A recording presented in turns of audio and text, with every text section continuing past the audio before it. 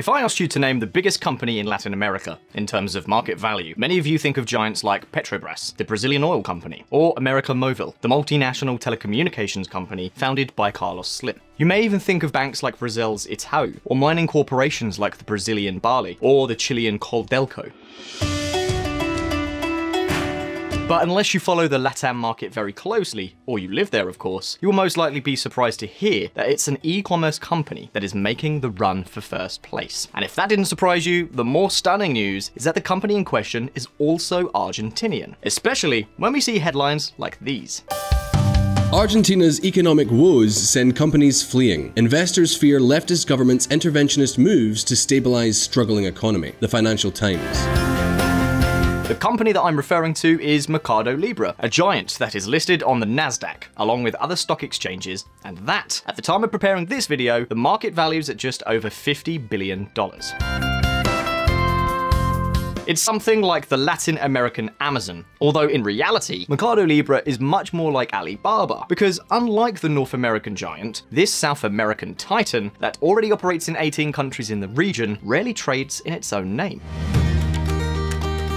Instead, it works as a kind of marketplace that makes available to buyers and sellers all the services they need in exchange for a small commission for each transaction and service provided, buying and selling, logistics, financial operations, etc, etc. The fact is that with more than 44 million buyers and 11 million sellers, this is by far the largest e-commerce platform in all of Latin America. It's been a huge commercial success, which, as you can imagine, has also become a huge financial success. Mercado Libre shares have been one of the best investments of the last decade. To illustrate that point, if in 2010 you had invested $10,000 in shares in this company, those same shares would be worth almost $160,000 today. That's if that you haven't sold them along the way, of course. An appreciation that is 6 times higher than the one registered by the S&P 500 total return. That is, even including dividends.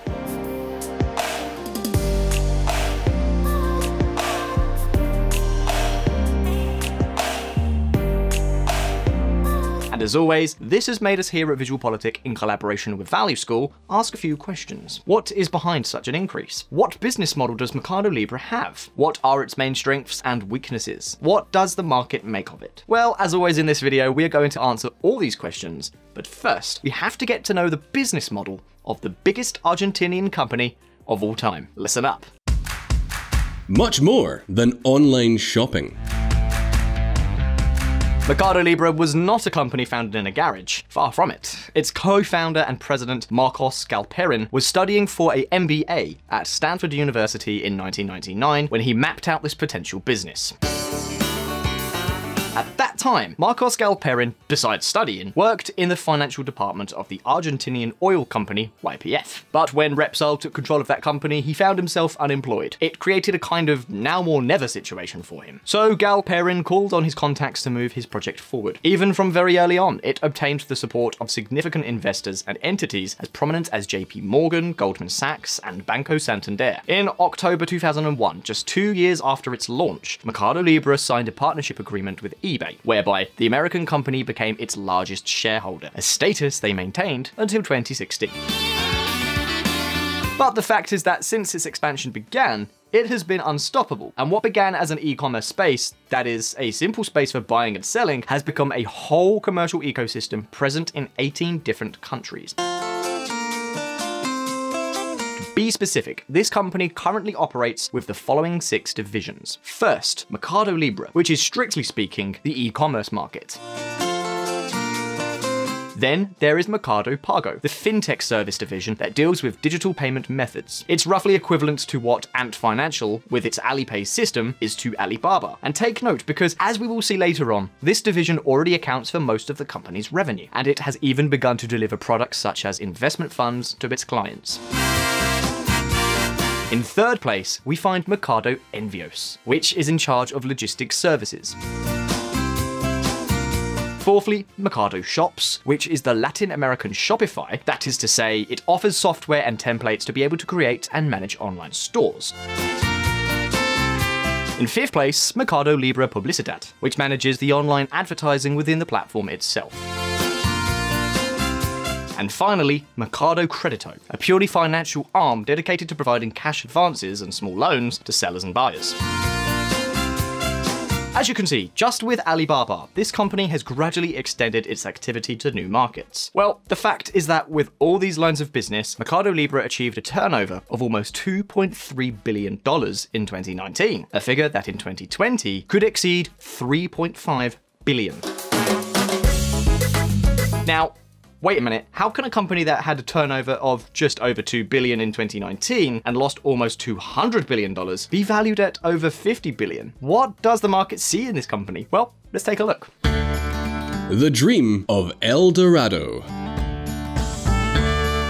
Let's do the numbers. Between Tierra del Fuego at the southernmost tip of South America and the border with the USA live some 655 million people, almost twice the population of the United States, with an average per capita income similar to that of China. However, despite this, in the Latin American and Caribbean region, e-commerce spending represented only 4.4% of all retail sales in 2019. By comparison, this figure was almost 11% in the United States and more than 20% in China for the same period. We would have to go back at least a decade in North American data to find similar figures to those that Latin America has today in terms of e-commerce. However, what this low figure presents is an opportunity for the future, an opportunity that could drive the growth of the Mercado Libre business for many years to come. And you know what? That has been precisely what's been happening recently. During the last few years, the growth of e-commerce in Latin America has been very similar to that registered in the rest of the world.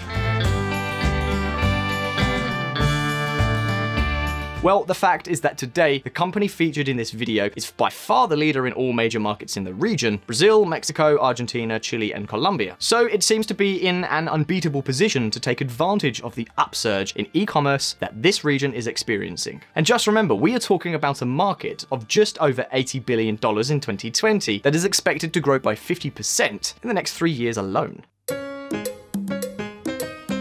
At this point, we need to discuss an important issue that those of you who follow VisualPolitik know all too well. Latin America is a difficult region to do business in. Only two of its largest economies, Brazil and Argentina, even rank in the World Bank's Doing Business Index, a ranking that attempts to rank countries according to how easy it is to do business there. Their rankings are 124th and 126th respectively, proof that, in this index, Latin America usually rates badly, year after year. And not only that, trade in the region has some very unusual characteristics. Barriers to international trade are high. Bureaucracy is suffocating. The vast majority of companies are small, and the proportion of transactions in the economy that occur outside of banks is overwhelming. Well, it is precisely in this environment that Mercado Libre has specialized, and that is something that could give it a certain competitive advantage. Their knowledge of the local market may be more difficult to replicate than simply copying models from other regions in the world.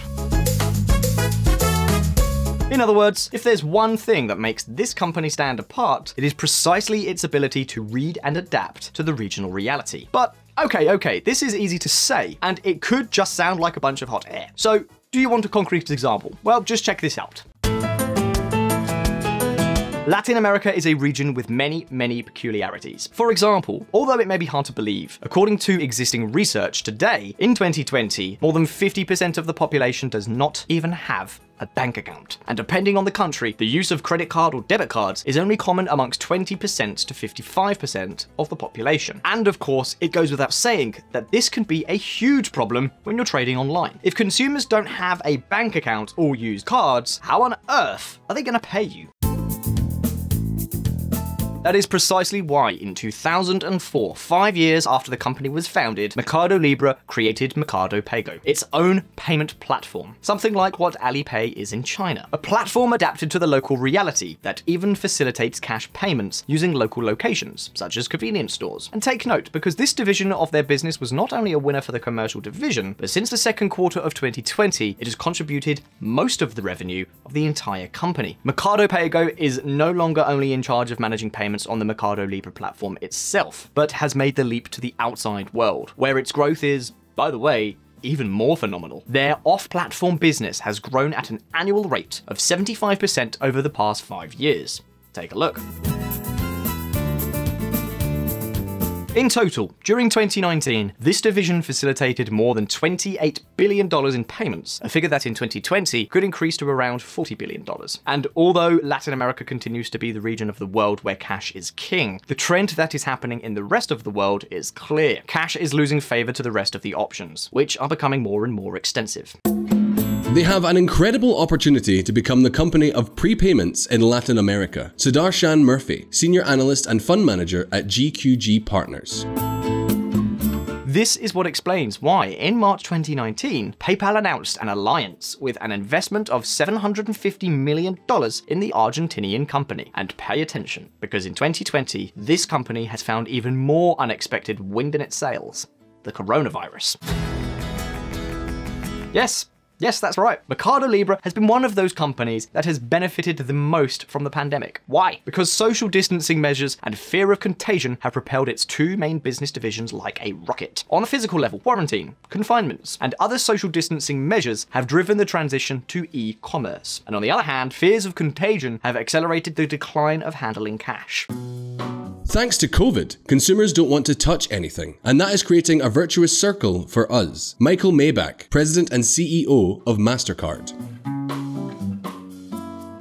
The pandemic generated significant changes in consumer behavior, resulting in a new milestone in the penetration of e-commerce and online payments in the region. Pedro Arndt, Chief Financial Officer, Mercado Libre.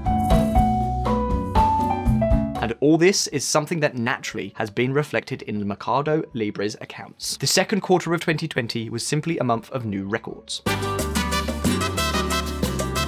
To give you an idea, during this period, the sales facilitated by Mercado Libre grew 102%, and the total value of the payments managed was 142% higher. This is what explains why the stock price has had such positive growth throughout 2020. Now, hold on a moment, because not everything is so rosy. Yes, the company is growing at a dizzying speed, of that there can be no doubt. For example, look at this graph that shows how income has evolved since 2015.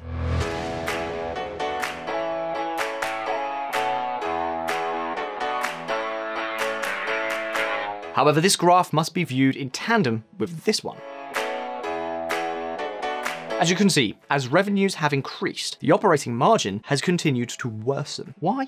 Well, it's quite simple. Firstly, because in many cases, mainly because it's the cost of shipments, the company sells at a loss. And secondly, because the company is spending a lot of money on marketing and on expanding its capacity. In other words, Mercado Libre is following the trends of the new Silicon Valley and Wall Street, where growth comes first and profits don't matter so much. On the other hand, it should be noted that the company's shares are not exactly cheap. For example, at the time of making this video, Mercado Libre was trading at almost 15 times the value of all its revenue forecast for 2020, while companies like Amazon or Alibaba are trading at 4 and 7 times those values respectively. And if instead of looking at the revenue, we look at the EBITDA, which, as you know, is the gross operating profit before interest, taxes, depreciation, and amortization, then this company is trading at a whopping 252 times its EBITDA. 252 times. The market seems to believe that this company is going to grow like crazy over the next few years, until it becomes the new Alibaba or the new Amazon. The question is, will it make it? Will it be able to meet its goals in a region as complicated as Latin America? Does it make sense that a company that loses money and has a turnover of just over $3 billion is valued at over $50 billion? We don't know. Only time will tell. However, if one thing has become clear over the last few years, it is that this type of company is an incredible business. But at this point, it's your turn. What do you think of Mercado Libre? Do you think it could be a good investment opportunity? Will it have to face new competitors, as Justin Leverins, Invesco's emerging markets investment manager, suggests? Mercado Libre has no chance of winning the business of Mexico. Amazon is free to operate there because of the free trade agreement, and Walmart has a large presence through Walmex. Justin Leverins. Leave your answer in the comments. So I really hope you enjoyed this video. Please hit like if you did, and don't forget to subscribe for brand new videos. And also, the channel is possible because of Patreon and our patrons on the platform. Please consider joining them and supporting our mission of providing independent political coverage. And as always, I'll see you in the next video.